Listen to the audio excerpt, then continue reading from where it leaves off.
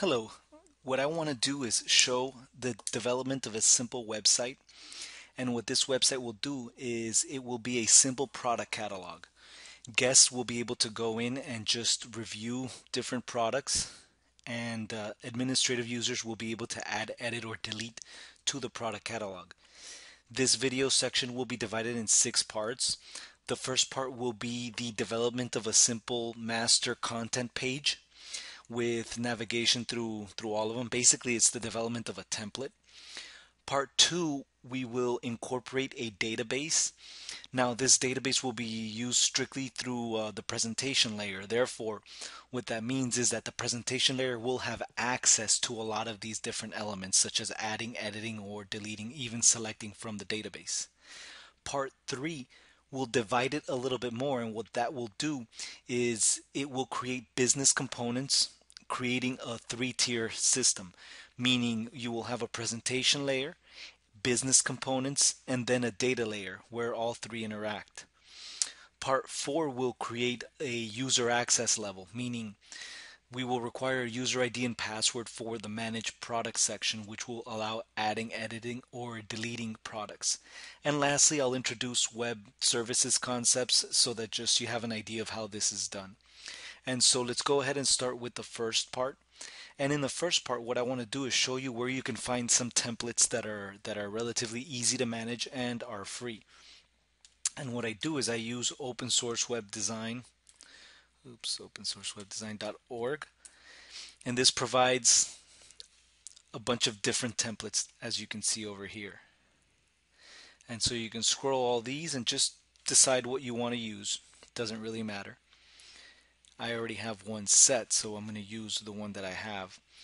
So let's go ahead and create a new project in Visual Studio, and it will be a web project, ASP web project, and we'll call this product catalog.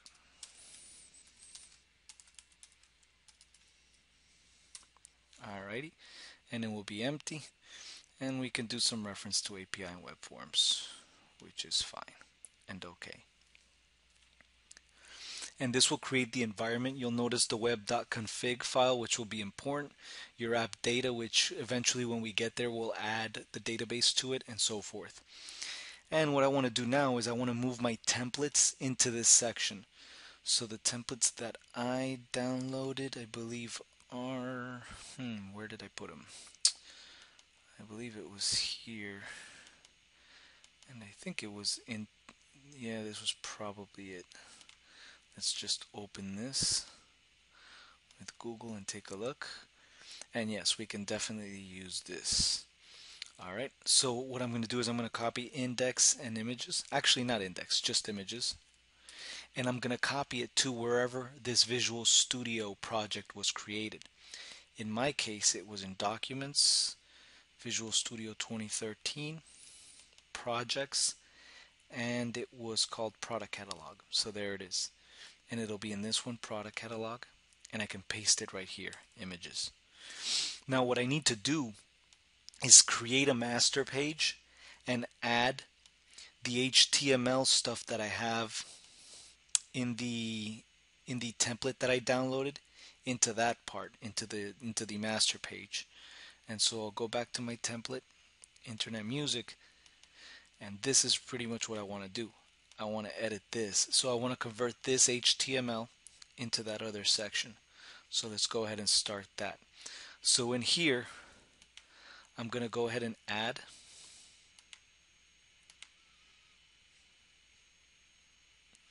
new item, and I'm going to look for master page, web forms master page, and I'm going to call this site.master.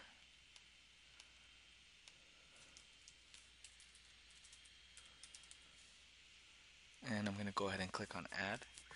And there it is. So as you can see, my HTML is right here. Now what I want to do is I want to replace the HTML.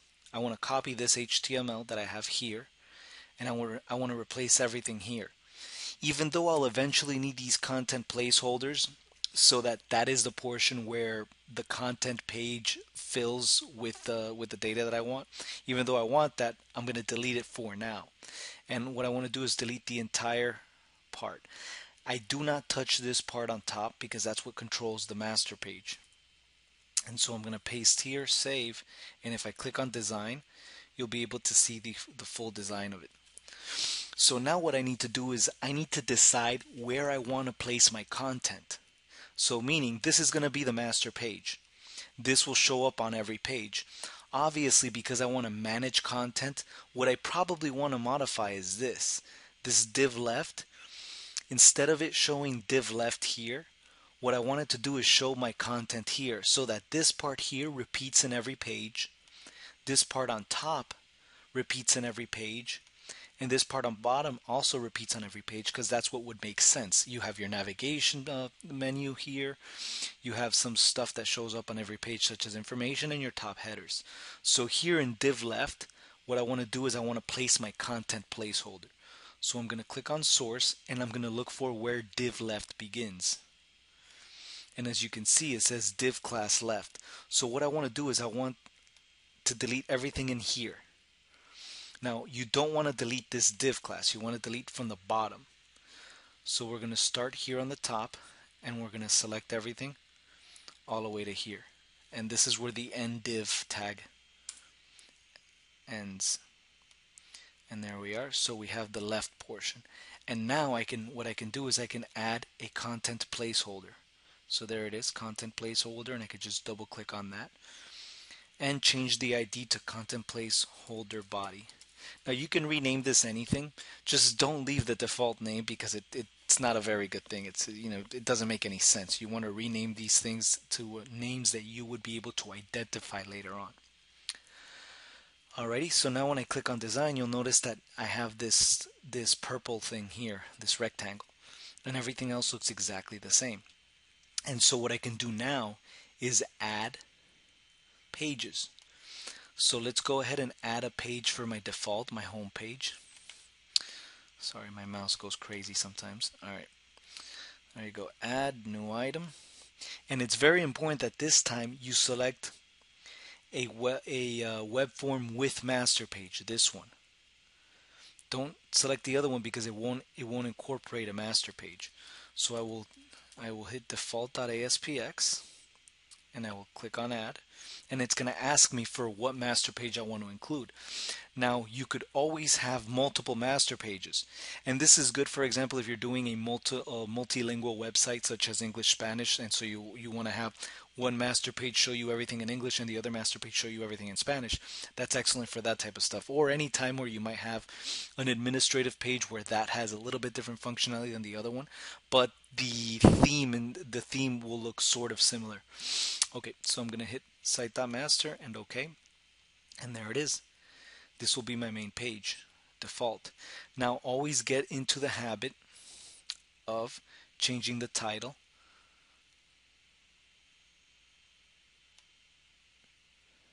And where is that title? Oh, I guess Visual Studio changed in the last one. Before in 2008, you would have to change the title just so that when you open it up, it doesn't show you no title or empty title. Okay, so now we can focus on content. So this will be my home page. All right, and we can add maybe a products page.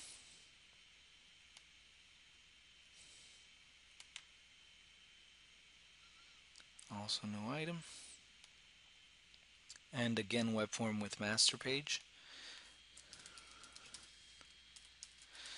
and this will be my product page, also site.master. That'll be good enough.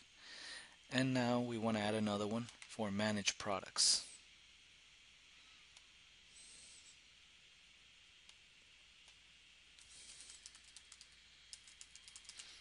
Okay, so just to give you an overview, this will be the main page, the home page. This will be the products page where all of my products will be listed. And this will be my manage products page where people with certain access will have the ability of editing, adding, or deleting product. And that will be the basics of this page. So what I want to do now is modify these links here on the bottom so that they link to the other stuff and maybe modify a little bit of all this stuff. So show you a little bit how this works. So on site.master, you can start making these modifications. So instead of internet music, for example, let's go into here. So instead of internet music, let's just take all this out and put welcome to my products page. What would you like to order?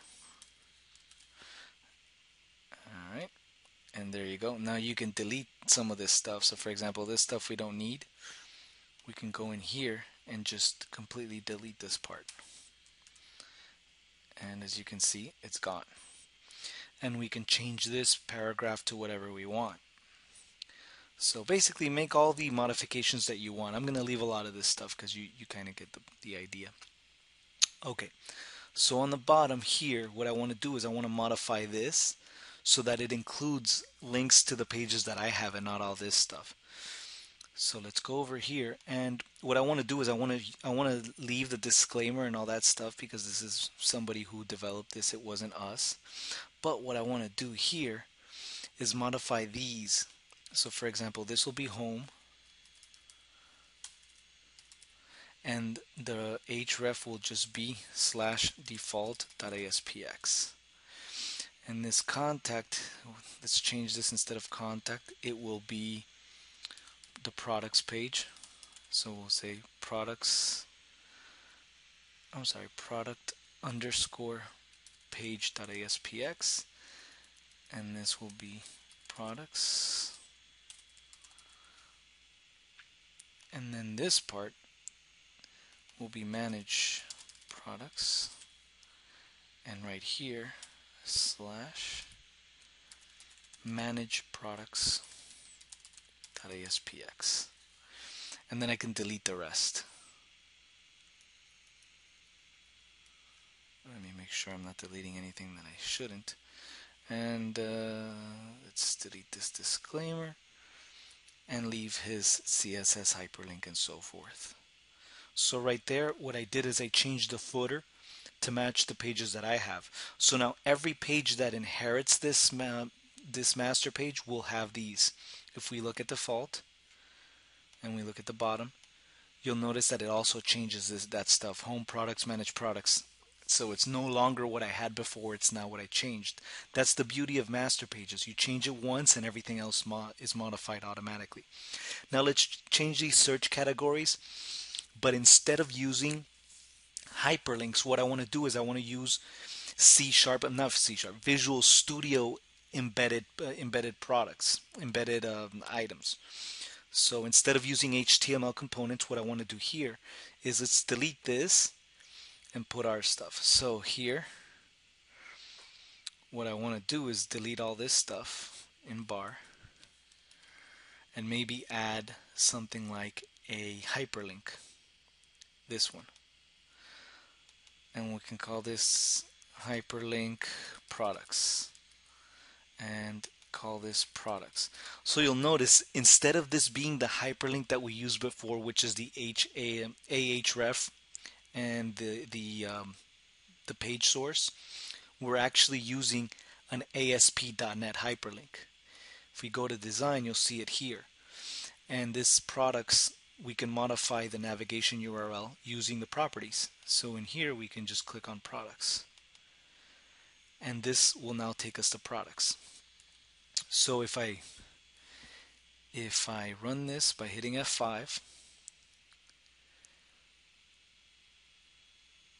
we will notice, oh, there it is. This is my home page, and then all this stuff comes up, and I can click on products, and it works exactly the same way as if I clicked here.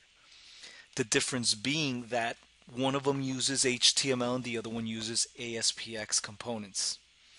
All right. And now the last thing that I want to do in this part one is show you a little bit of how to manage state. Now, websites are traditionally stateless, meaning it's not like it can't hold the ability of knowing what event was fired. Let's say, for example, a regular C# application, you hit a button and it has an event handler. Well, that event handler manages some sort of state, meaning it was either on or off and so forth. Websites don't traditionally have that, and so you have to handle state a little bit different. And the way you do that is with session variables. You can manage session variables and create session variables, and as long as the X is not hit on the browser, that session variable is still active, it's still live. Let's say, for example, that here on this home page, what I want to do is I want to click on a button. So let's say we have a button here, and it will say, let's say, enter products.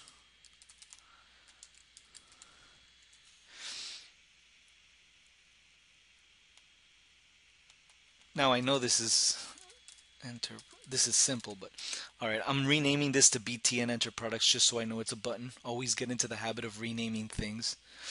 Okay, what I want to do here is in Enter Products, when a user clicks on that, you'll create an event handler for managing that. But what I want to do now is I want to create a session variable, and we'll call it, let's say, temp.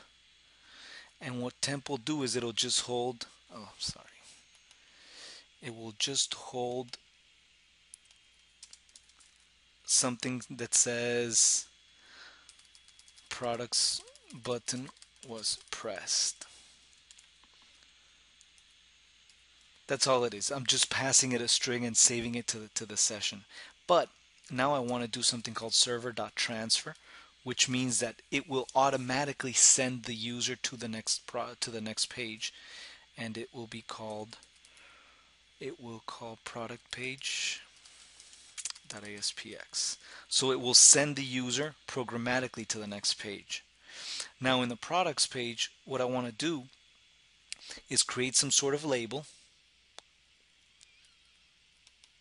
regular label, nothing different, with no text, and we'll call it LBL message. And what I want to do is when this loads, so on product load, on page load, I'm sorry, it will load the session variable into that label. So it will say LBL message.text equals session, and I believe I called it temp dot toString. And there we are. So let's go ahead and try this.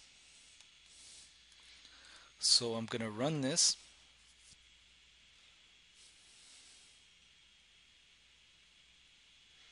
And I'm going to click on Enter Products page. And there it is. Products button was pressed. So I maintain state. And that's how I can manage state from one to another. Now, there might be times when I don't want to load this. Let's say when I don't want to load this every time the page loads. Because, for example, if something was reloaded on the page, if something was recreated, let's say I clicked on a button but I didn't transfer to another page, I went there, well, all of this stuff is going to be loaded again. And if it's a complex page, it might be a lot of stuff done on memory that you don't want to be redoing over and over again. It's not efficient. So what you want to do is use the postback a postback event. It's called isPostback right here. And what it does is it tells you whether that page was rendered for the first time or it's being loaded again. So for example, if isPostback, if this is true, I can do something like if postback. It means that it's being loaded again. Then do this. Well, the opposite, meaning if it's only the first time, not postback. So meaning if this is the first time that it's loading, go ahead and do this. Otherwise, do nothing. And this will create more efficient code. All right, we're going to stop part 1 here. Part 2 will deal with databases and incorporating a manage products page that will add, edit, and delete products and then be displayed in products page. I look forward to seeing you guys on that one. Have a great day.